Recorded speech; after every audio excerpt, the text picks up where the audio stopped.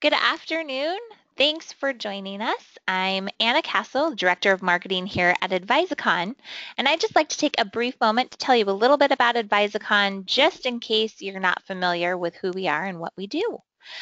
We are a gold project partner with Microsoft and have been in the project and portfolio management space for over 20 years, and we have extensive experience covering a wide variety of industries. We're really passionate about streamlining your project with a blend of methodology and tools. And ultimately, we really strive to be your partner through your project lifecycle. In fact, we like to think of ourselves as your project management one-stop shop. In efforts to make sure that we are able to offer you that, we consult and train and even author books. We like to keep our skills sharp so that we're ready and available to make sure that we can parachute in at whatever point you need us to be able to guide you to a best practices level within your project management environment. We really work to make sure we're getting you the information you need in the format that works best for you. So whether that's one of our books or one of the tools we've developed or a custom training class where we'd love to hear what your needs are and see how we can best meet them. Quick note about our session today. We'd love to hear any questions you may have along the way. Feel free to utilize the question section of the control panel, and we will do our best to answer them as they come in. And if we're not able to cover them due to the time frame today, we'll be sure and follow up with the answer. And at this point, I'd love to introduce today's session speaker, Mr. Bob Bondaruk, our Senior Project Advisor here at Advisicon. Bob, welcome. Thanks, Anna. Good afternoon to all of you. My name is Bob Bondaruk. I am an advisor here at Advisicon. I advise on Microsoft project server implementations. I do a little bit of project management. I do a little bit of technical work. I've been a technology professional for maybe going on 20 years, doing stuff around Microsoft Office automation, Microsoft Access development, doing some SQL Server and Oracle database type work. I've also been a project manager since 1998, so that's getting on close to 20 years as well. Mostly working in PMOs as an analyst or a trainer or a consultant, implementing reporting systems and project management methodologies and practices. I am the chapter president for the Portland PMI chapter, or at least I was, and I'm now the past president. And I'm an avid hiker and mountain climber. I just climbed South Sister this last weekend, and I'm also an avid soccer fan. I like the Timbers and the Thorns, and my son plays for the Timbers development team, and I get to watch about 50 to 60 soccer games a year. So if you want to chat about soccer, shoot me an email. Today we're going to talk about macros. So for our agenda, we're going to walk through options for macros, talk about some examples of macros. We're going to build some macros, maybe a boss report, maybe some kind of a data import. We're going to discuss complicated macros, and then we'll take your questions and answer them. So we're going to do a demo. We're going to live for most of this webinar over in Microsoft Project Pro. So I've already opened up a file that I have called finance data. It's a schedule. It's a series of meetings 1, 2, 3, 4, 6, 7. For whatever reason, I didn't have meeting 5. I must have skipped that when I was building this out. And then meeting 7 is a little bit more complex. It's got some tasks in here. It's a fairly simple schedule, just a few tasks, but it shows the points. On the resource sheet, we have some resources. I've gone after the presidents, the last 10, if you will. And they each play for a team, either the donkey or the elephant, and they all have a boss who's their wife. And those are the resources, and I've assigned them all to tasks. It's just kind of a fun little example. So that's kind of my schedule. You can do all of the things we're going to do today in any project plan or project schedule. So let's talk about what is a macro. A macro is a series of steps that you record and automate within Microsoft Project Pro. So if you find yourself doing the same actions repeatedly over and over and over, you can use a macro to record those actions and then automate that so that you don't have to do step 1, 2, 3, 4, 5. You can just click a button and have it kind of cascade through those steps.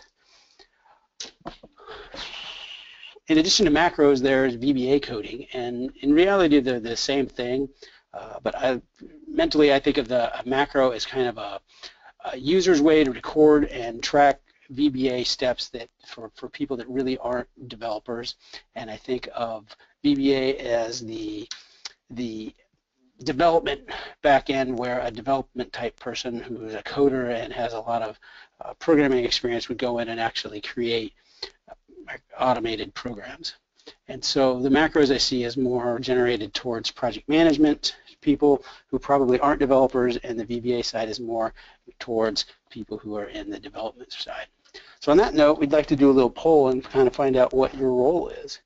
So Anna, could you kick off our poll?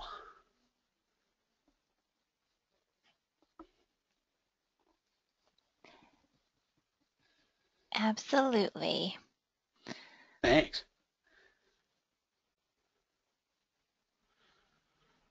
This is a new feature for me. I haven't seen this, so I don't know how it works. Give people just one more minute.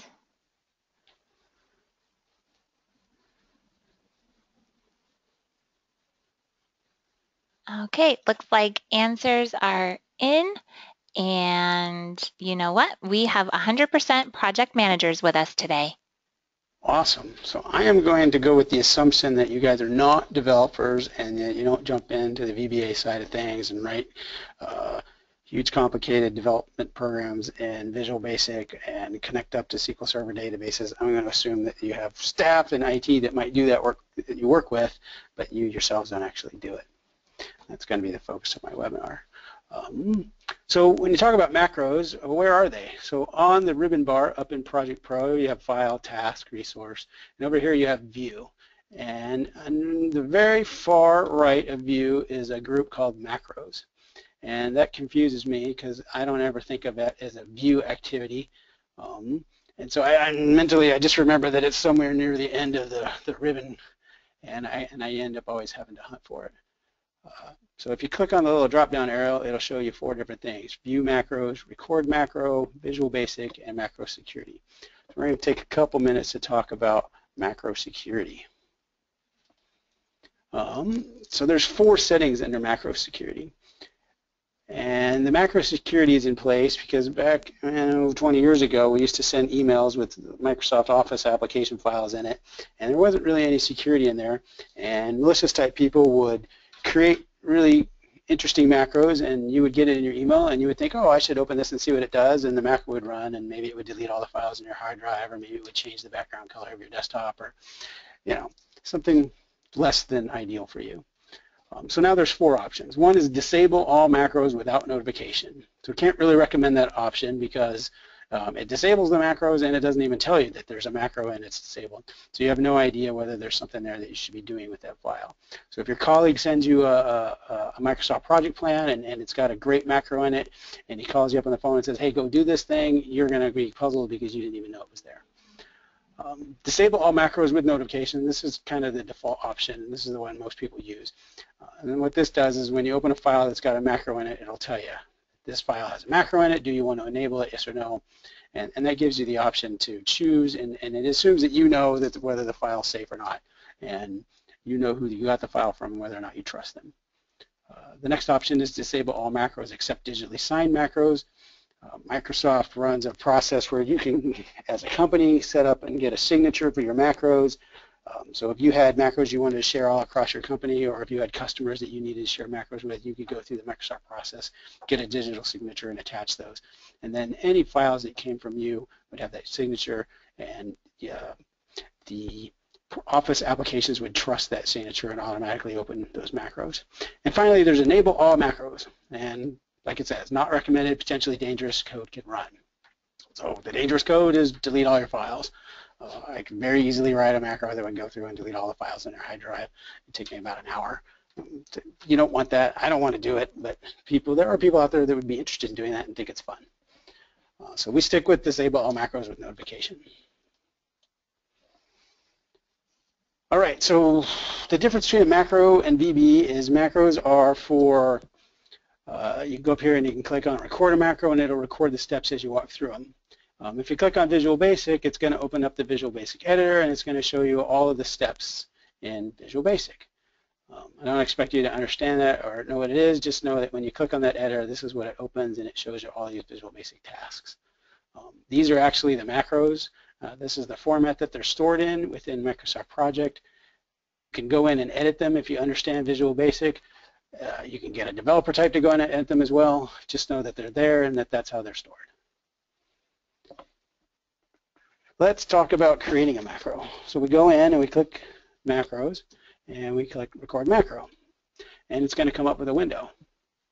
And it asks for a name. And the important thing to know about the name is the names need to be unique, and it doesn't show you the list of names right here. So you kind of have to remember what names have I used. I try to use a unique name that gives me an idea of what this macro is going to do. So if it's a macro that does something around a report, like if I have to do a report for my boss every week, I call it the boss report.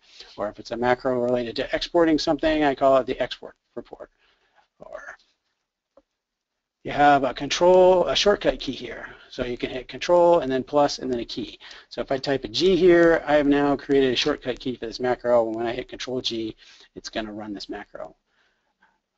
The thing to understand about that is it does override the existing shortcut keys on your keyboard. So if you're the type of person who likes to use Control C and Control V to cut and paste things, and you rename your macro with Control C, you've now disabled the Control C command to cut and paste, and you've turned it into this macro command. So Control C would work when you're in other applications to cut and paste, but when you went into Project Pro, it would no longer work as a cut and paste. Store macro in. So it gives you two options here, a global file or this project. The global file is a file called the MPT file, the global MPT file, and it's a way of sharing objects between Microsoft Project Pro programs. So the global file stores all of the macros in it. So if I put a macro inside the global file, it will make that macro available to any project that I open on my desktop. If I put it only in this project, then the macro is only available to this project file when I open it. So in general, you want to put them in your global file because you want to share them for all of your projects and you want those macros to be available for everything that you do. Down here at the bottom, it has row references and column references, and it's set to relative and absolute. A relative reference just means that it's going to reference whatever cell you've clicked in with your mouse pointer. So if I was to click, let me cancel this. If I put my mouse here and then I go to record a macro, the relative reference is when it runs, it's going to run it here. But if I was to run the macro when I click down here, then it would start here. Now if I use absolute reference, then it's always going to run the macro at row 6. And for column references, it's always going to run the macro on task name. If I put relative, then it's going to run it based off of whatever column I'm in. So just understand those different behaviors. Generally, you want to use relative for rows and absolute for columns. The column names are generally very specific versus you generally move up and down in your project plan and look at different rows. So let's talk about some examples of macros. An example of a macro might be formatting text. So for instance, I'm getting a little bit older now and I can't quite see as well as I used to, and I have to wear some reading glasses, and I don't always bring them to work with me.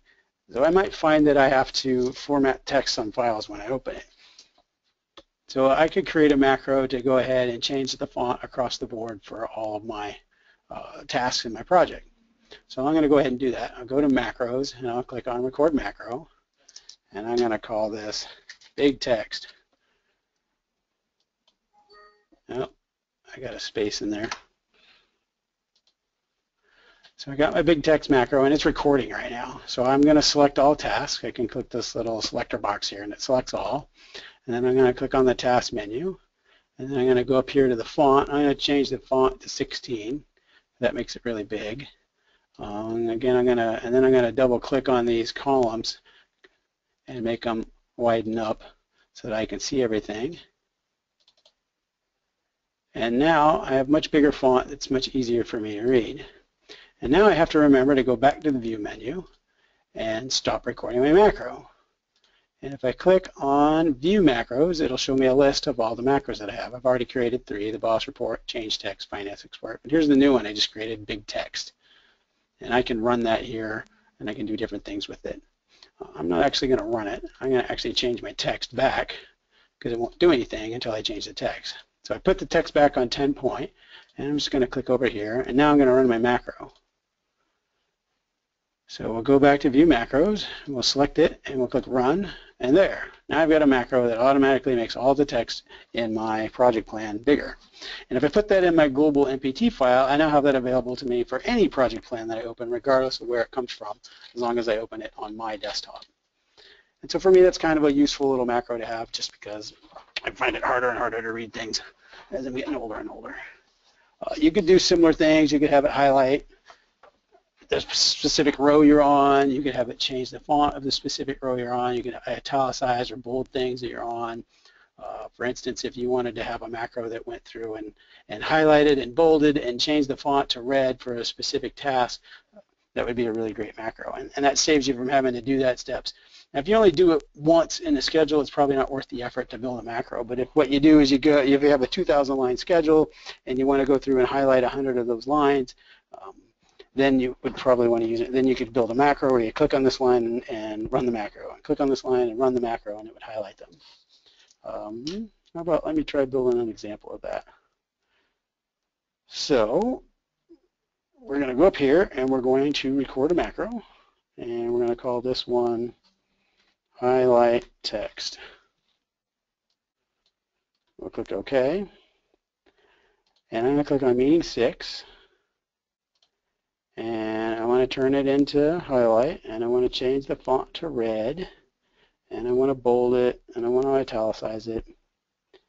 And then I want to go back over here to View and Macros. I'm going to stop recording.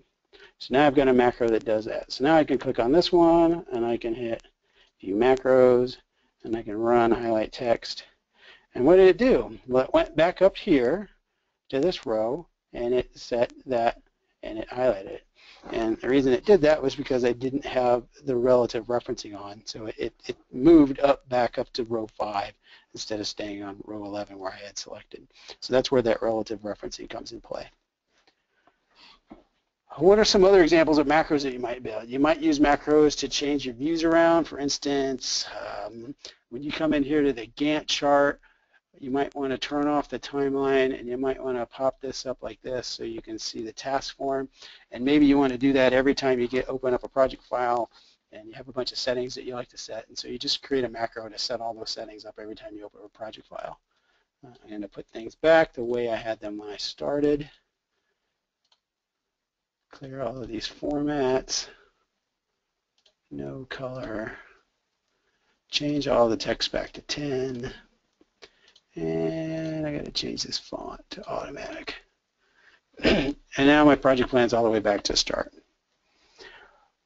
Other examples, you might have to import data, or you might have to export data, so you might create macros to do those activities because you're doing them repeatedly over and over and over, and it's the same set of steps each time, and you want to automate that. So I kind of already showed you where the macro group is. It's up here on the View menu. I don't personally like that it's on the View menu because I find that hard to find.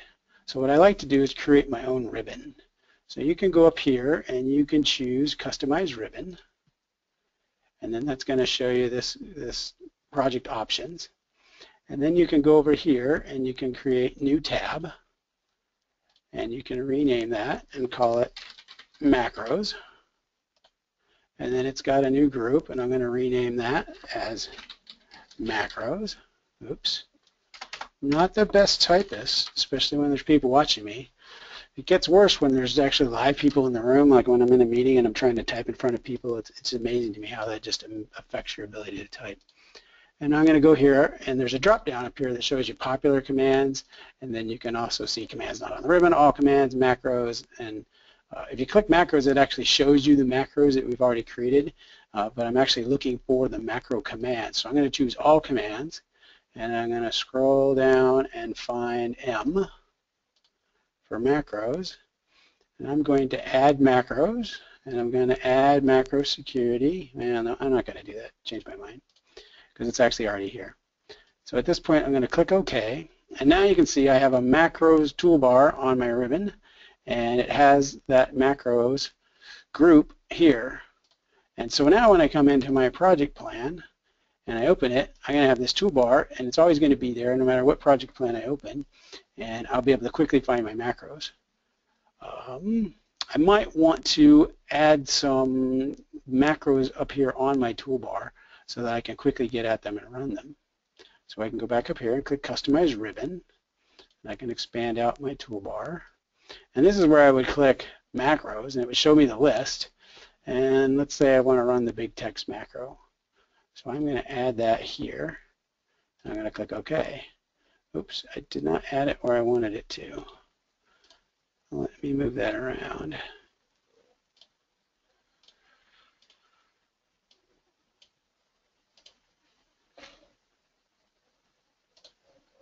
So now I have a button that I can click. It says big text. And of course, the downside of having that is I don't have a button that creates small text. So having created a big text macro, I might want to create a small text macro to put things back, or maybe a reversion macro, or whatever you want to call it. So just kind of think of those kinds of things. If you go and do a bunch of stuff, how are you gonna set the file back to scratch? Are you just going to close the file and not save it, or what activities are you going to do? So I can go back up here and customize the ribbon again. Once again I can click macros, and I have my boss report macro, so I'm going to add the boss report. Oh, I need to select a group. I'm going to add it there. And let me move that guy back up. So now I have my macros here where I can record and view, and I have two buttons I can pick. So I'm going to run the boss report, and it's going to go do a bunch of stuff, and it's going to automatically set up the printing for a report so that I can then print it off my printer without having to format it. Now you're thinking to yourself, well, what did he do? How did he do all that? So if you want to find out what a particular macro does, you can hit View Macros, and you can select that, and you can hit Edit, and it'll open it up, and it'll show you the code. And it might not mean anything to you, but you can kind of get a sense. This is show outline tasks. This does something with the time scale. Then it's got file page setup. It's turning the legend off, and then it's doing file print. So it's somewhat in English, so if you read it, you can kind of figure out what it's doing. And you can always search these commands out online and read through the reference files from Microsoft if you really need to get a sense for what that particular piece of VBA code is doing. So now I got to set everything all back. I'm going to change my font back down to 10. So I'm going to go create a new boss report, because this is something I had to do one of my first jobs in a PMO. I was an analyst, and I worked for a project management office in an insurance company. I worked for the VP, and she was a new VP, and she was running a program to convert all of their IT systems over from a disparate set of systems that had been kind of homegrown into a large vendor-provided package. And it was originally scoped as about a $60 million program, but it ultimately ran into about $250 million. And anyway, the first job was to print out reports on all of the projects. We had some 25 projects with 25 project managers, and would collate all the data from all those projects. I would print out reports, and I would take them into the VP's office and put them in her inbox every Friday around 4 o'clock so that she could take that stuff home and read it over the weekend. And being the kind of guy that I am, my boss, Tim Runcie, he always says, if I give Bob like an hour of free time, he'll go figure out a way to make everything really fast and automated. Because if I have to repeat steps over and over and over again, I'll find a way to make it so I can just click a button and have it done. So let's go create a boss report that I might have to give my boss every week. So I've got a Gantt chart here. Got some tasks in it. I don't particularly want those to be 16-point font. I'm going to change those down to 10. So we're going to go up to macros, and I'm going to go to record macro. And I'm going to call this boss report 2, because I already have one, so I have to call this one 2. I'm going to put in a comment. This is the weekly report. I'm going to click OK. And now I'm going to format the Gantt chart. So I'm going to go up and click on timescale. And I'm going to change months to years. So I'm going to change months down here to quarters. And I click OK. That makes it really tight. Really hard. And then I'm going to go and click on bar styles, and I am going to change the task color to red. And we got a lot of milestones there, so I'm going to do the same thing on bar styles. I'm going to click on milestones. I'm going to change the color on the milestones to red. And that didn't work. Why didn't that work? Change that to red. Click OK, and it still didn't work. Well, I'm not going to investigate why it didn't work right this minute. So I've got these bar styles changed to red. Let's go ahead and change the timescale back so we can actually see those. I change that to weeks. Change that to months. Now it's a much smaller timescale, so you can actually see it. So your boss likes things red. Like me, your boss can't read so well. So we're going to go in here and change the font across the board to 16. Now you noticed how I clicked on this little selector box and that selects all the data. And then I change the font to 16. And again, you want to make sure all the data is visible, so you can double click on these columns. And then maybe we'll move this over like that. And then, I don't know about you, but all of these resource names, those are kind of hard to read, so I'm going to remove those. Let's go back into bar styles. We're going to click on text, and we're going to remove the resource names. And click OK, and the resource names are gone. So now this is a little clearer and easier to read. And then I'm going to go up and click File and click Print. Oh, I don't like this guy down here. I'm going to click on Page Setup and go to Legend, and I'm going to turn off the legend. And here I am. I'm going to click Print. It's off to the printer.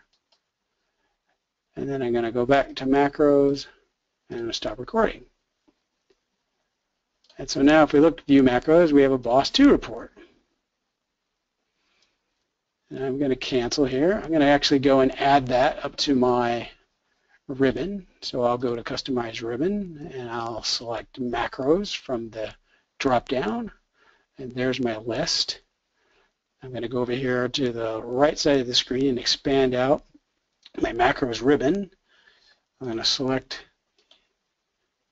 and move my Boss Report 2 over. And since I have Boss Report 2, I'm not going to be running Boss Report 1 anymore. So I'm going to click the Remove button and take that one off of my ribbon.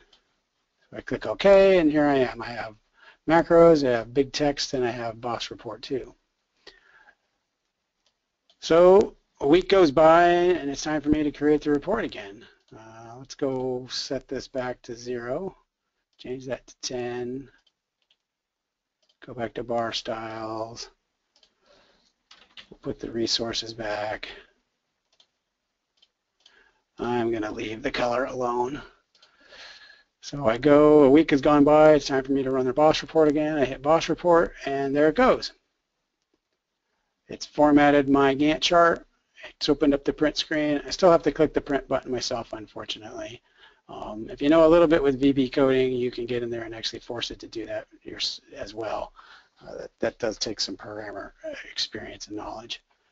But at this point, you didn't have to spend all that time manipulating the Gantt chart and the time trays and changing the colors and setting up the font sizes. And you can now just click print. I'm not going to print again. So that's kind of an example of a report that I've done several times in my career. I find often in PMOs and project management offices that there's a lot of reporting that gets done for senior executives. And they all have their own formats. Each executive has a different format that they want, and it's a difficult conversation to get them all to centralize on one format, and it's almost easier to have an analyst or a project manager or a project coordinator who gets together and formats the report and puts it out for them. And you could build a macro that would automatically PDF that, and you could even have it automatically send email. There's a lot of things you could do with macros. Let's see, what's another example of a macro that we could do? We could do a finance data export. So on that same program, I worked a lot with a group in finance whose job was to forecast cash flow.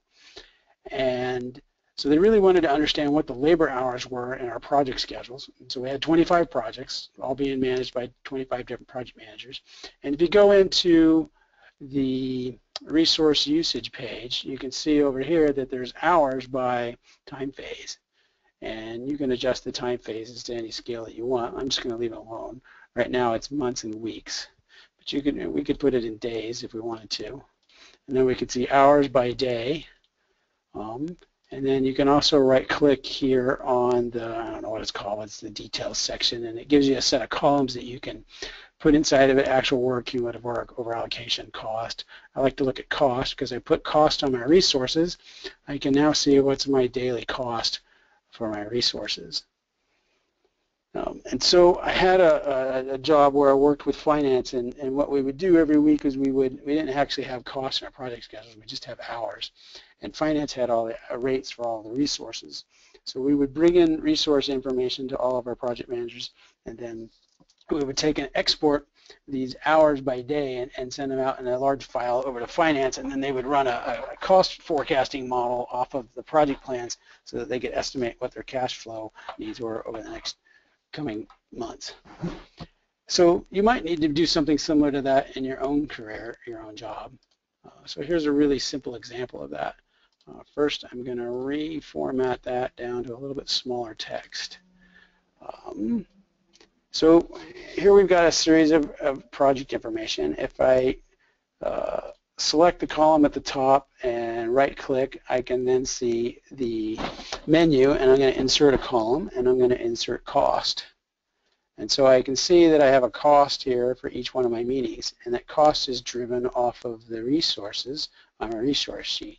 Each one of my resources has a rate, and when I apply that resource to the work, the hours of work that's on here, it generates a cost. We can insert the work column as well, so we can see the total number of hours by resources. So each resource times its work times its rate equals this cost. I'm going to hide the work column. I'm even going to hide the cost column. So a report that you might have to do on a weekly or monthly basis would be to export cost data and send it off to finance. So if you find yourself having to do that repeatedly for 25 projects, you find a way to automate that relatively quickly. So I'm going to go up and create a macro to do that. So I'm going to go to macros, I'm going to hit record macro, and I'm going to create a finance export.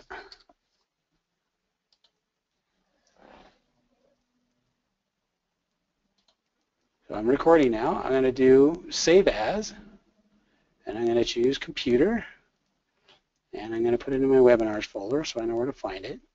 And it has a save as type, and here's the key. I'm going to change the type from project. I'm going to change that over to Excel workbook. And now when I click save, it's going to bring up export data wizard that helps me figure out how to export data to Excel. And I'm going to click next. And it gives me two choices here. It gives me the project Excel template or the selected data. Now the project Excel template is really big. It exports a whole bunch of data out of Microsoft Project into a bunch of sheets into Excel. It's great if you want to get huge amounts of data out of Project into Excel to create reports and graphs, or just to pass off data to other people without using Microsoft Project. It's not so great if you're trying to create a really tight and focused export. So we're going to choose selected data because we just want to export a few fields. It's going to ask me if I want to create a new map, and I'm going to say yes. And then I have to pick here which kind of a map I want to create. So do I want to map off of tasks, resources, or assignments? So Microsoft Project keeps data in three different tables, if you will. It keeps task data, which is task name, start and finish dates, work on the task, baseline information about the task. It keeps data in the resource tables. And resources is resource name, initials, rates for those resources. There's text fields, there's number fields, there's things for the resources. And then there's assignment data, and so assignment is the marriage between those two. That's where you figure out what resources on which task. And so assignment also has a set of data with it. And so depending on what you want to export, you have to figure out which of these tables to pick. So for this, I'm just going to keep it really simple and export task data. And I'm going to also use headers so that when I open my Excel file, I know what column is which. I'm going to click Next. And it's going to ask me to give a name for the worksheet in Excel, and then I have to map the fields. So the task name field is just called name and project.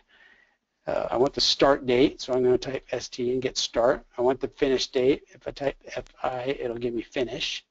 And then I also want to get cost, so I can type cost. And then let's also get work, so I can type work.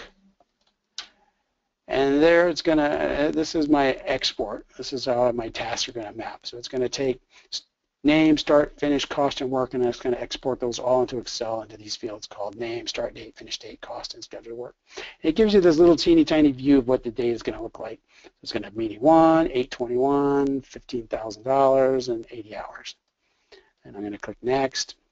It's going to ask me if I want to save this map. So if I was going to do this repeatedly over and over and over, I would save the map. And I might call it something like Finance Export and click Save.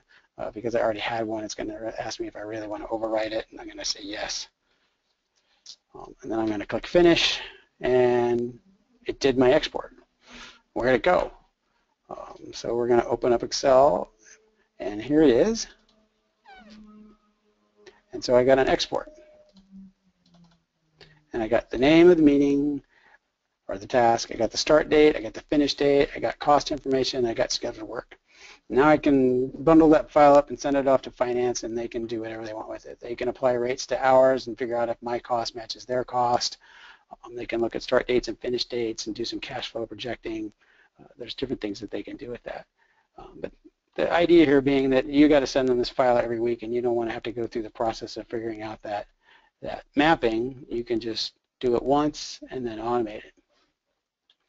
And we're going to jump back into project.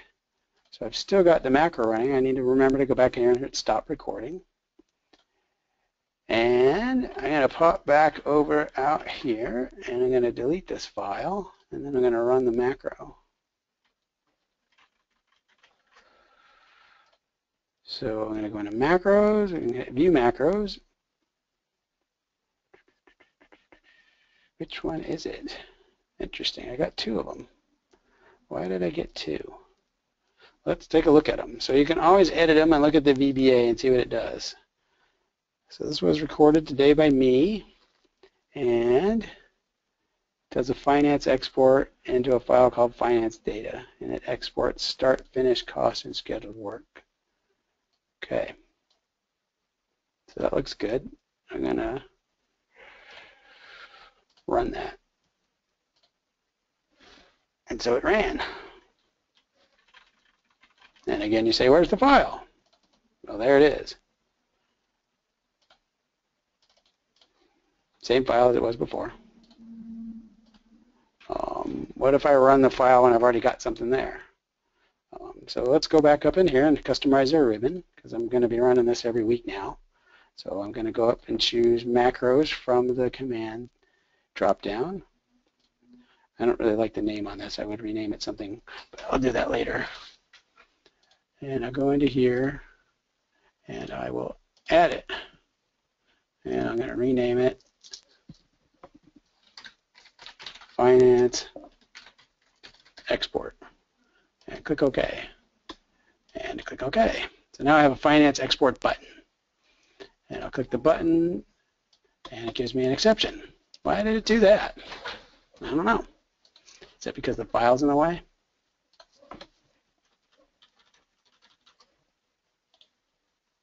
Delete. No, it didn't like my renaming it.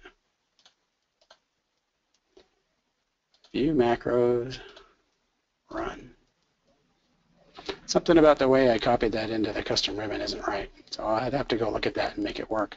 But the macro still works. And there's the data file once again.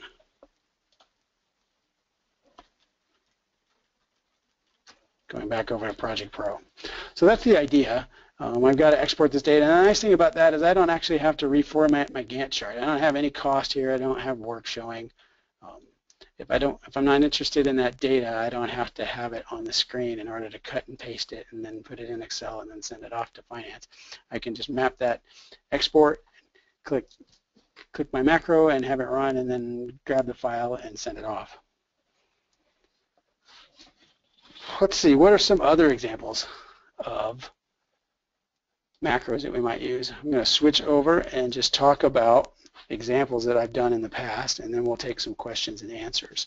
So other things I've done in the past is for that same program, we had to baseline all of the projects so that we could understand what changes project managers were making to their projects.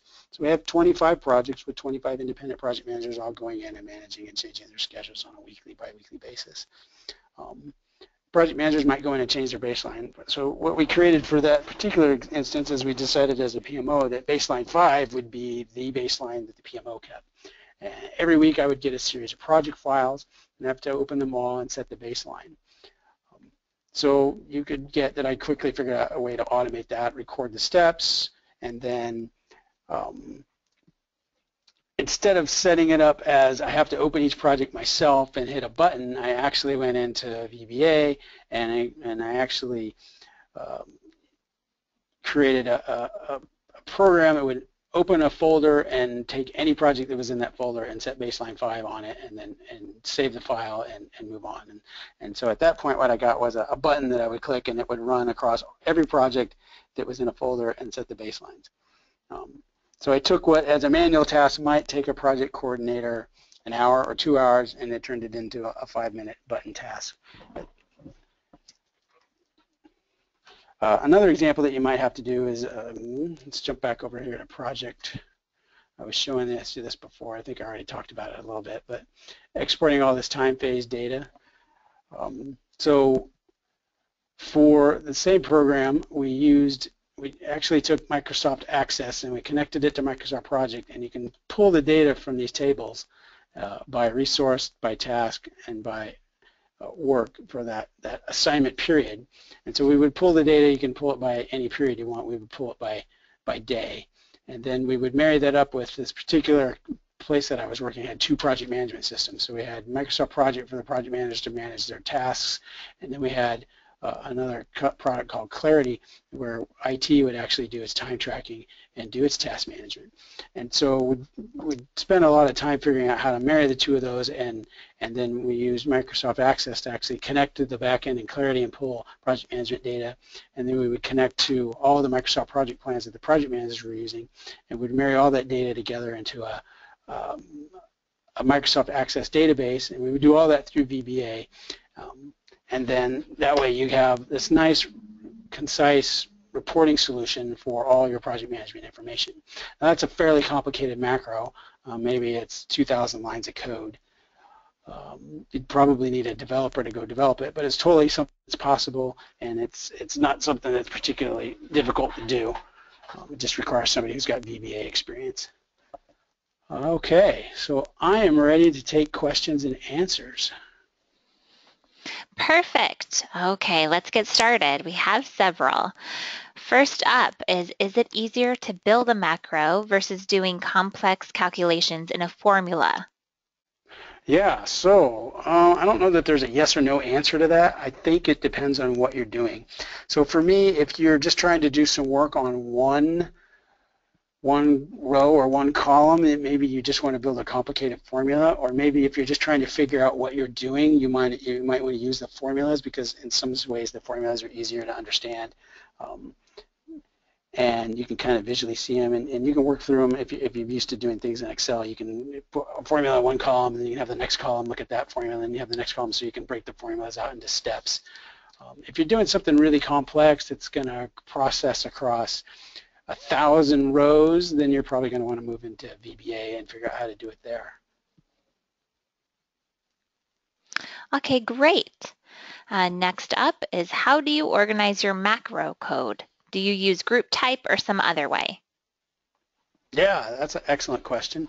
Let's go look at that. So over here in Project Pro, when we click on Visual Basic, we see a whole series of modules here. So every time I create a macro, Project goes out and creates these modules, and you can organize them. So here in Module 1, I've actually already organized 3 that I created before, but each of the other modules also has a macro in it. So it might be useful for you to say, well, you know, I want to have a module and I want to name it macros, and I want to put all of my macros in that one module. So you could rename it macros, and then you could copy the macros out of here like this, and you can put them into here like this. And now you've got it all, you can get all of your macros into one module. And the benefit of that is there's just one place to look and see them all instead of having to tab through each one like this. If you've got a whole bunch of macros, say you've got 50 different macros, you might want to organize the modules around types or what do they do. So maybe this is export macros and maybe this is report formatting macros. There's no real right answer. You just got to organize in a way that's logical so that you can understand what's there and find things quickly. Next question. How can you comment on your macros? Oh, so comments. So here's an example of comments up here. And these are comments that's automatically put into the tool by Microsoft Project. So it's got a apostrophe here, and then it says macro boss report, macro recorded by Robert Bondarchuk on 7/29. So maybe I want to add in some more comments about what is this. So this is the boss report. Run this report every Friday at noon and give to VP, right? So now I've got some comment in there that gives a little bit more context around what happens with this macro. And so, and you can go and put comments anywhere. You can put a comment over here. This is a comment. You can insert a comment here. More comments. You just need to put that apostrophe there. And then, of course, the other place you can put comments is when you go into View Macros and you click on, it's not Edit, it's Options. Options will bring up this description, and it says macro, big text, macro recorded here. So I could go in here and I could go to the end and I could type, this macro makes all the text in the Gantt chart font size 16. So now when I look at it, I can see what it does. So those are kind of the two ways to comment your macros. Does that answer the question? Yeah, that's great. And it looks like we're coming to the end of our questions with this last one. How can I set up a hotkey for my macro? Oh yeah, so hotkeys. So when you go back into macros and we do record, it has this shortcut key here, and it asks you, well, what key do you want to put to it? And your only option is Control plus a key. So you can pick any key on your keyboard, but it's always going to be Control plus.